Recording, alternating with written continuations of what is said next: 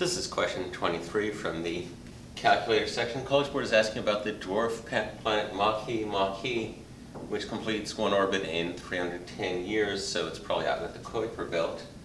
And they're saying which function models the number of orbits in t years. If t equals 310, you should get 1 year.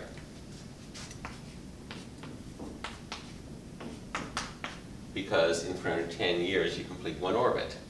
Choice A would give you twice 310 is 620, that's clearly wrong.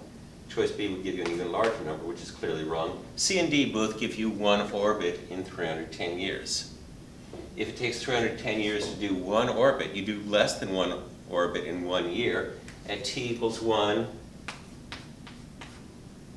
this gives us 1 over 310, and the second one gives you r of 1 equals 310 over 1 equals 310 orbits in 1 year, which is clearly wrong.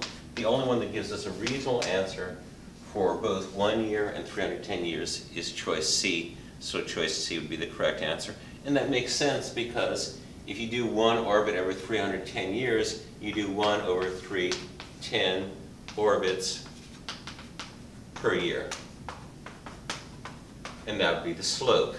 And this is r equals 1 over 310 times c, which has the correct slope.